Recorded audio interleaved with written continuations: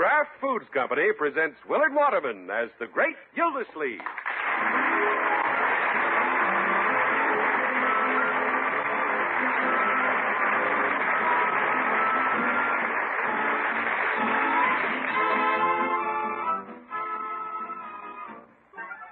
The Great Gildersleeve is brought to you, transcribed by the Kraft Foods Company. 20 years ago, the Kraft Foods Company introduced a wonderful new salad dressing, a superbly smooth, delicious-tasting salad dressing called Miracle Whip. Miracle Whip was so remarkably good that it soon became the most popular salad dressing ever created. Now Miracle Whip outsells the next 20 leading brands of salad dressing combined, and good cooks everywhere depend on it to make their salads better tasting. To bring out the best in your salads, use the one and only Miracle Whip salad dressing.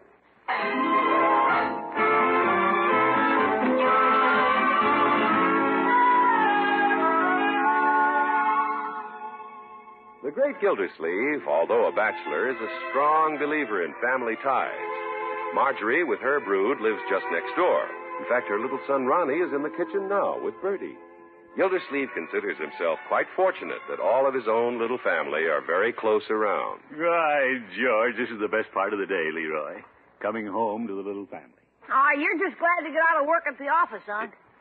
No, sir. It's the welcome home I get. I wouldn't take anything for the way little Ronnie runs up and grabs me around the legs when I come home. What a fine, handsome little lad. Yeah. He sure takes after me. Well, he does look like our side of the family, but he's more the image of me.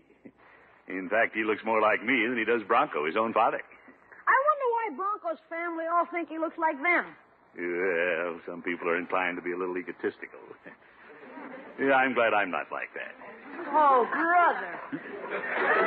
Oh, I'm not. That boy is just like his old uncle. See, what's he doing now? Making a lot of noise. Bertie lets him play with the pots and pans in the kitchen. Oh? Bertie thinks anything he does is cute. Well, he shouldn't make all that noise. Now, but isn't allowed to do that at home. No, he works more quietly at home. He ruined their alarm clock when Marge was right there with him and she didn't even know it. How'd he do that? He dropped the clock in the washing machine while it was running. Oh, my goodness. Well, Ronnie's a high-spirited young boy, but his parents shouldn't let him get away with too much. Perhaps I should have a talk with him about that. Perhaps I should talk to Bertie right now. Let him live a little. The best years of my life were when I was a little kid and could get by with things. Yes, yes. That's the golden age. When you're so young, people don't think you know what you're doing. Well, Ronnie's old enough to be told, and Bertie should tell him. It's up to somebody in the family to start the discipline rolling. I don't know anybody who can do it better than I can. Bertie? Yes, Miss Gildersleeve? What's going on out here? Oh, Ronnie's just playing. He's having a fine time taking the pots and pans out of the cabinet. Hello, Ronnie. Hi, Uncle Mort. Ronnie, you're making a lot of noise. I can make more. Ain't he cute, Mr. Gildersleeve? Bertie, you shouldn't encourage him. Okay. Ronnie, maybe you better put up the pots and pans. I don't want to. He don't want to, Mr. Gildersleeve. Well, you put them away, Bertie. I don't want her to. Well, suppose I put them up. I don't want you to. No, Ronnie. Maybe I can get him to stop. No, you can't. Come on, let's pretend we're Indians. Zeke. All right, Ronnie. You be an Indian. I'll be an Indian beating on his drum. Oh, Ronnie, if you insist on being noisy, perhaps you should go out in the yard. I don't want to go out in the yard. Now, Ronnie, put up the frying pan. Would it hurt if I hit you on the toe with the frying pan? No, Ronnie. Oh! Ronnie, you shouldn't hit your uncle on the toe. He said it wouldn't hurt. I meant don't do it. Now, why don't you run along outside? Here, I'll help you. I don't want to, Uncle Mort. Come along now. Out you go. Goodbye, That boy. Bertie, I'm afraid we're spoiling little Ronnie. Oh, Mr. Gildersleeve, you couldn't spoil a little darling like that. The best of them can be spoiled. Let's not encourage him to be destructive and have his own way all the time. How you going to say no to that little charmer? Well, when he's around here, I'm going to insist. I better go see who's at the door. Bertie, you know it's Ronnie. Oh, that's right. Leroy, answer the door. I'm going. Now, as I was saying, Bertie, when he's around here, I'm going to insist. Now he's making like an Indian. Yes, and he's better than Bertie. Bronco and Marjorie wouldn't tolerate that. Oop! I just had that piano tuned. I have to put a stop to this. Attaboy, Ronnie, you sound like Victor Morgan. Leroy, don't encourage the boy. Why not? You always encouraged me to play the piano. He's not playing it, he's mutilating it. Ronnie! I'm playing the piano. Ronnie, stop! Why? Well, it's time for you to run along home. Yeah, this is time to eat. Well, you'd better run along anyway. Why? Ronnie, don't ask me why. Why? I said don't ask me. Just scoot. I'll open the door for you. Okay. Little rascal. He sure takes after you. Leroy.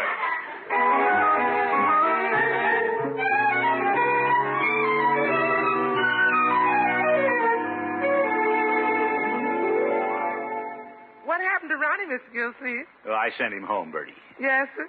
And I want to have a little talk with you and Leroy. Is this a meeting? Yes, you might call this a meeting. I suppose you observed the way I handled little Ronnie. Sure, you opened the door and told him to hit the road. Well, I wasn't that obvious, Leroy, but I was firm. Ronnie's at the age when he's beginning to form habits, and we want to be sure he gets off on the right track. Right, Bertie? Yes, sir. We have to help Marjorie and Bronco raise the youngster. What are they going to say about that? Well, they wouldn't have it any other way. They'll thank us for it.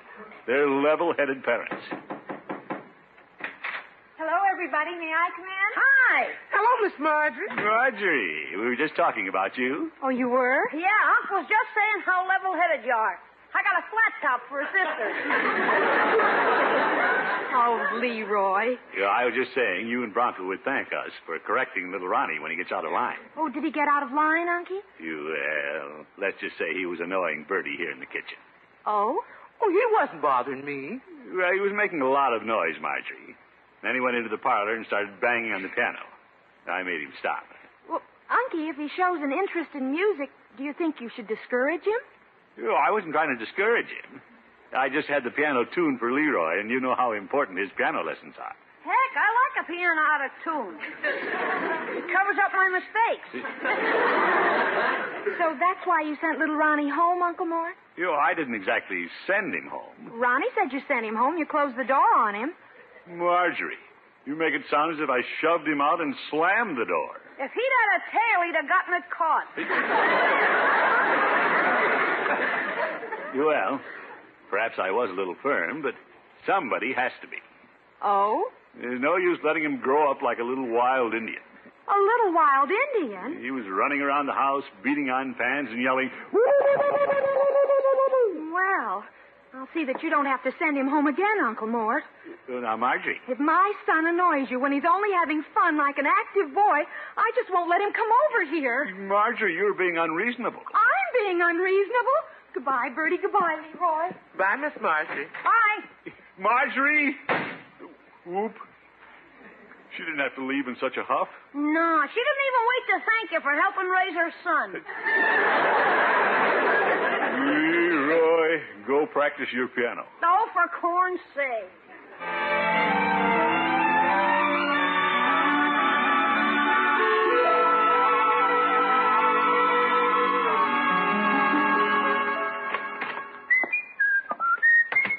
Oh, hi, Marge, honey. Hello, Bronco. Oh, it's good to be home after a day at the office. Where are the twins? Over at Mr. Gildersleeve's? I should say not. Oh, what do you mean? I'm not going to have my children sent home just because they act like children. Who got sent home? Ronnie. Uncle Mort called him a little wild Indian. Well, he is a little wild Indian. Bronco Thompson, you're talking about your son. I refuse to take all the responsibility. He's half yours, dear. Is that all you have to say? Are you going to make a joke out of the whole thing? At least I did something about it. No? What did you do about it? I walked out of Uncle Mort's house and slammed the door. Just because Mr. Gildersleeve called Ronnie a wild Indian? No. Uncle Mort even tried to stifle the child's talent for music. What talent? Well, you know how Ronnie always tries to sing when he hears a piano. Well, the dog howls when he hears the piano, too. Well, that doesn't mean he's a John Charles Thomas. That's a fine attitude for a father to take. Oh, but Marge, Mr. Gildersleeve's very fond of the twins. Ronnie must have done something he shouldn't. He wasn't one bit noisier than he is here at home. Marge, why do you think I've been wearing earmuffs all summer? Oh, Bronco. Now you're making me feel as if I did the wrong thing. Well, don't worry about it. When I see Mr. Gildersleeve, I'll smooth things out.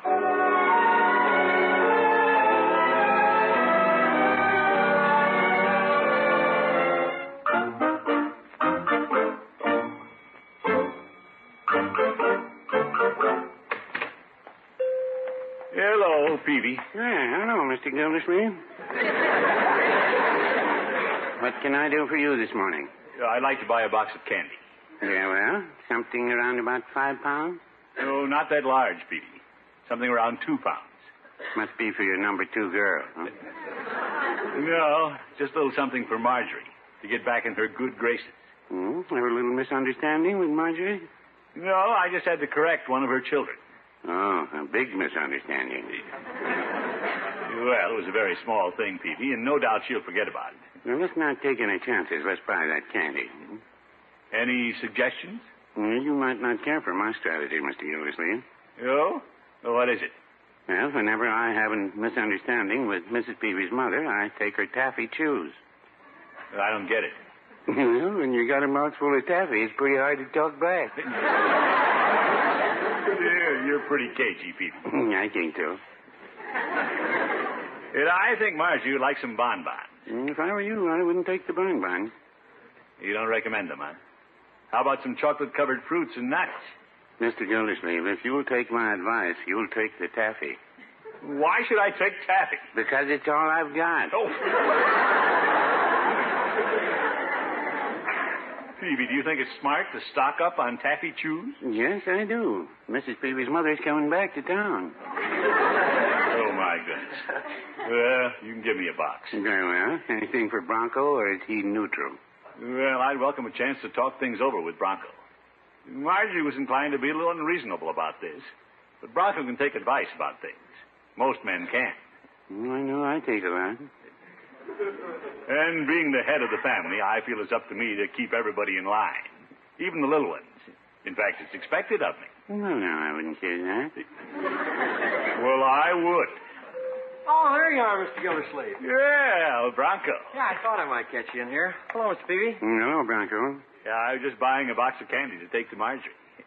Yeah, I suppose you know she's a little upset with me. Yeah, forget it, Mr. Gildersleeve. Yeah, I knew you'd feel that way. Oh, sure. Mr. Peavy, it seems my son was a little noisy over at Mr. Gildersleeve's, and he got sent home. Well, sometimes children do get a little noisy. Yeah, boys will be boys. They always have been. And by George, they don't have to raise the roof just because they're boys. No, it's all forgotten, Mr. Gildersleeve. Well, we shouldn't just forget it, Bronco. Oh? I think we should. Of course, I wouldn't tell Marjorie this, but the place to start correcting a child is at home. Oh, true. You shouldn't wait until somebody else has to do it. Well, let's face it, somebody else doesn't have to do it. Now, Bronco, you're beginning to sound like Marjorie. What your young son needs is the strong guiding hand of the man of the house. Yeah, I see. And I'm the head of the house. Do you have any other suggestions about how I should run it? Well, yes, now that you ask for it. I know who's asking for it. See, little Ronnie is at the demanding age. But you can't let a tot have his way just because by nature he's a little bossy. Oh, he's bossy? Well, with an intelligent approach, you can correct that. Mr. Gildersleeve, perhaps I'd better hear the rest of this another time. Goodbye, Mr. Peavy. Now, Bronco, don't misunderstand me. I'm not trying to tell you how to raise your family. Shall I wrap up another box of chews for Bronco? No, Peavy. Just give them to me. I'll stuff the whole box in my big fat mouth.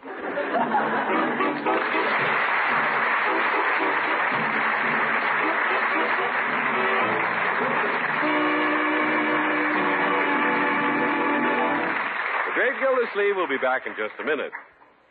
If we were to take a popularity poll of vegetable courses, chances are the winner would be broccoli or asparagus with hollandaise sauce. And no wonder, nothing nicer could happen to these tender green vegetables than the smooth, creamy sauce we call hollandaise. But perhaps you don't enjoy this tempting combination as often as you'd like, because as even the most accomplished cook will admit, hollandaise sauce is a tricky thing to make. Well, here's good news. Now you can make hollandaise sauce quickly and easily. Hollandaise sauce that can't fail. You do it with Miracle Whip salad dressing. Miracle Whip, the famous salad dressing with a lively, teasing flavor. The very special flavor that no other salad dressing has. Miracle Whip is made from a secret craft recipe. One that combines the qualities of old-fashioned boil dressing and fine, rich mayonnaise. It's blended carefully, thoroughly, with special craft beaters to give it the creamiest, smoothest texture you ever saw. Now, to make your never-fail hollandaise sauce, you put 1 cup of Miracle Whip into the top half of a double boiler with hot water in the bottom half, and heat the Miracle Whip for 10 minutes without boiling. Then, just add 2 tablespoons of lemon juice and mix it in well. That's all there is to it. Try it soon. It's a good idea to get the quart jar of Miracle Whip when you buy, so you'll have plenty on hand for all the cool, colorful salads you'd like to serve these days, too. Remember, it's America's favorite salad dressing, the one and only Miracle Whip.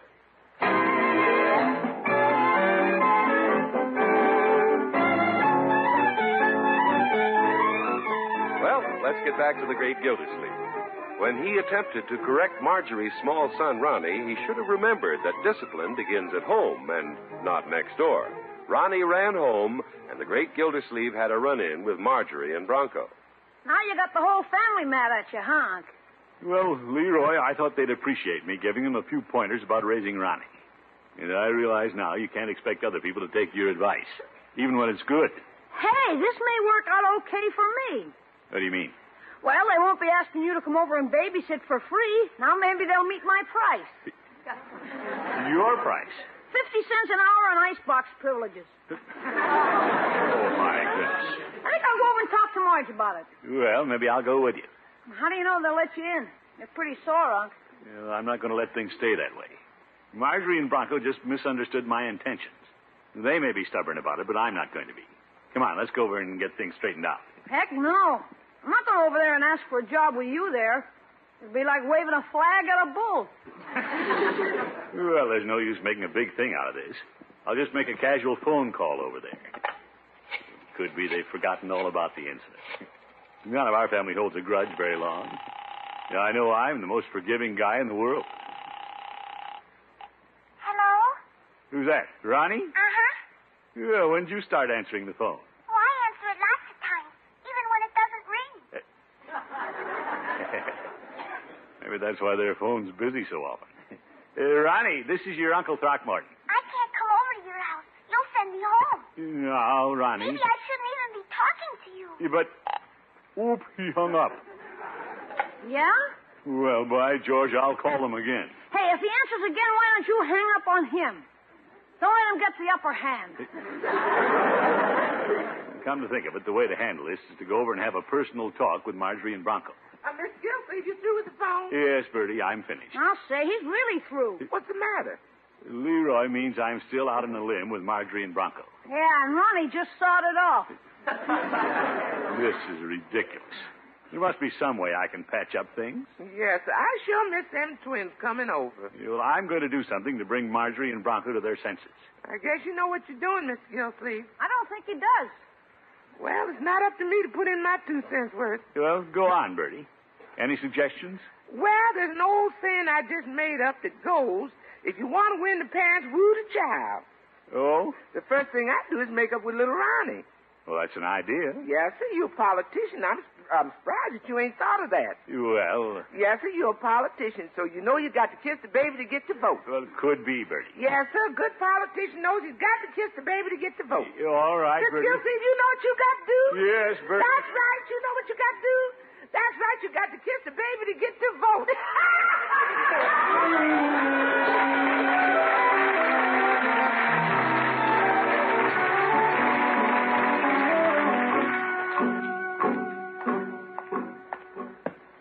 Yeah, Bertie's right. Sometimes you have to play politics in family life. Yeah, I'm bringing so many presents, they'll think it's Christmas. Oh, it's you, Auntie. Hello, Marjorie, my dear. I brought some things over, if I may come in. Oh, why, of course, but I'm pretty busy. It'll only take a minute. You know how considerate I am. You look pretty this afternoon, my dear. Fresh as a daisy.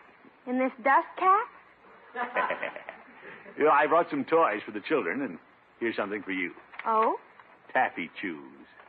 Auntie, you didn't have to do this. Well, I do a lot of things I don't have to. Look, here's a steam shovel for little Ronnie. Mm-hmm.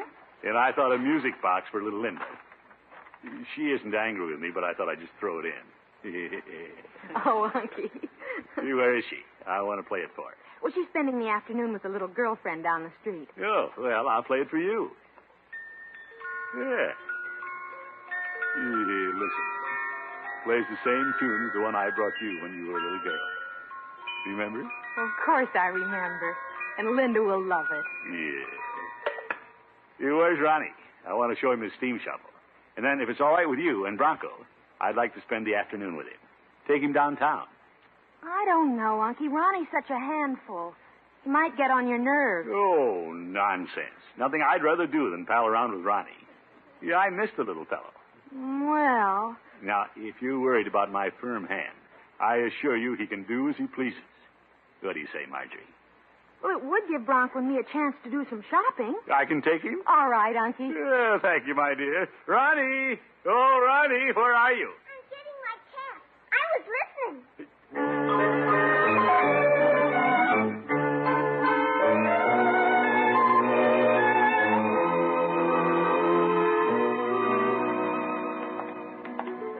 Ronnie? Are you having fun with Uncle Mort? Uh-huh. Why did you send me home that time?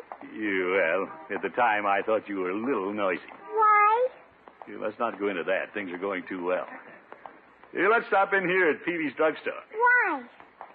Wouldn't you like some ice cream or a soda? Okay, I'll take both. Fine. Anything you say. Hello, Peavy. Yeah, hello, Mr. Gildersleeve. Peavy, do you know this young man? Well, I haven't seen him for some time, but this must be Ronnie. Yeah? Ronnie, this is Mr. Peavy. Yeah, hello, Ronnie. Why do they call you Mr. Peavy? Mr. Peavy's my name. Why? Well, He's full of questions, Peavy. Yes, he is.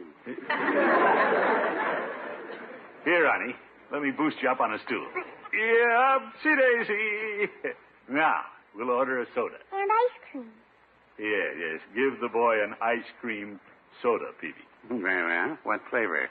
Well, chocolate or vanilla, Ronnie? Both. My. Well, Peavy, give him vanilla ice cream with a chocolate soda. Uncle Mort lets me do anything I want today. You don't say. Yeah. You might remember that and tell your parents, Ronnie. Well, I will. I'll tell them all about the merry-go-round and the pony ride.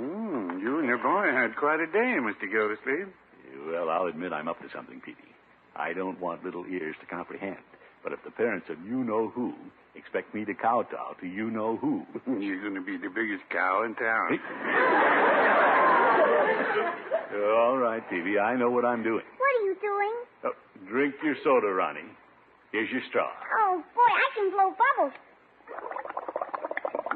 Careful, Ronnie. You're spilling it all over the counter. No, Peavy, let's not start correcting him. He's only a boy. Look, chocolate bubbles. Chocolate bubbles. Mr. Gildersleeve, can't you ask little Ronnie to... Say, isn't that Marjorie and Bronco getting out of the car? I hope so. By George, it is. I'll go to the door and call him in. Marjorie! Bronco! Oh, hello, Unky. Hello, Mr. Gildersleeve. Come into the drugstore. I want you to see how much fun Ronnie is having with me. Yeah, I'll be right in. Mr. Gildersleeve, you'll have to speak to Ronnie. Peavy, let's not create a scene by reprimanding Ronnie. But he's getting out of control. Ronnie, what are you doing with the spoon? He's flipping ice cream all over my mirror. Sorry, Peavy. I wish I hadn't asked them in. Hello, Mr. Gildersleeve. Hello? Mr. Peavy. Hello, Bronco. Marjorie. Hello, Mr. Peavy. It's nice to see you. Yeah, I'm glad to see you, too. Well, how are you and Ronnie getting along, Mr. Gildersleeve? Oh, we've had a fine time. Oh, great, Bronco. Just fine. Hi, Mommy and Daddy. Uncle Mort lets me do anything I want. Yeah, what's all the ice cream doing running down the fountain mirror? Well, Good heavens, Ronnie, are you flipping ice cream with that spoon? Yeah, I'm not home now. Drop that spoon, young man. Unky, are you letting Ronnie get by with this? Well, Why didn't you correct him? but you... This is awful. Yes, it is. Now, what are you trying to do, Mr. Gildersleeve? Take him out and let him act as if we've made no effort to civilize him? But I tried... But where's that firm hand you lectured me about? You I told... wouldn't have let you take Ronnie if I'd known you were going to spoil him. It's a lot easier to be a parent than an uncle.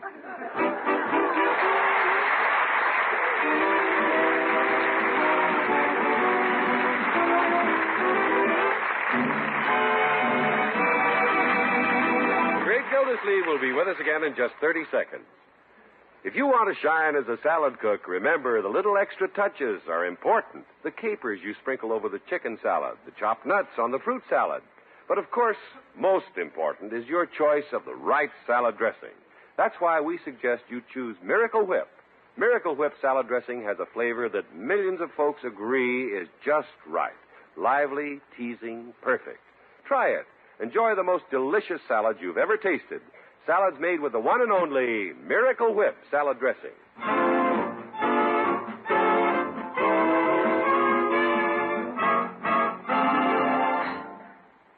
Well, I've had a fine time, Marjorie.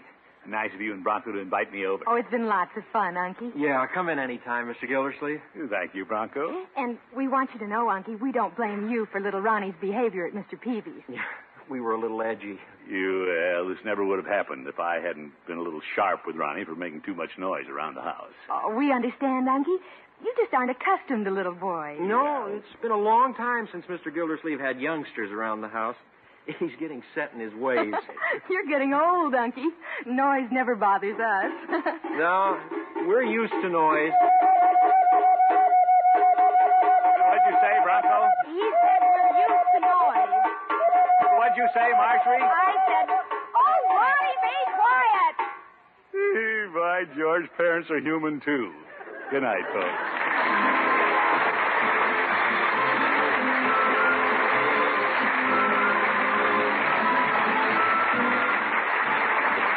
Gildersleeve is played by Willard Waterman and is an NBC Radio Network production. The show is written by John Elliott and Andy White and is transcribed. Included in the cast are Walter Tetley, Mary Lee Robb, Lillian Randolph, Dick Prunner, Richard Beals, and Dick LeGrand. Musical compositions by Jack Meakin. This is John Heaston saying good night for the Kraft Foods Company, makers of the famous line of Kraft quality food products. Be sure to listen in next Wednesday and every Wednesday for the further adventures of the great Gildersleeve.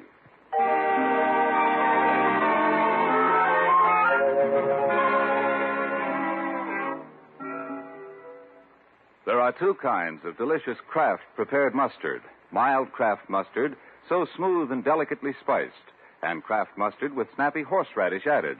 And whichever you prefer, remember, when you add a little mustard, you add a lot of tang. Try it on cold sandwiches, hamburgers, frankfurters, and cold cuts. Enjoy the wonderful sauces you can make for hot meat and vegetable courses with Kraft prepared mustard. Keep both kinds on hand and keep the whole family happy. Get mild Kraft mustard and Kraft mustard with snappy horseradish added at your favorite food store.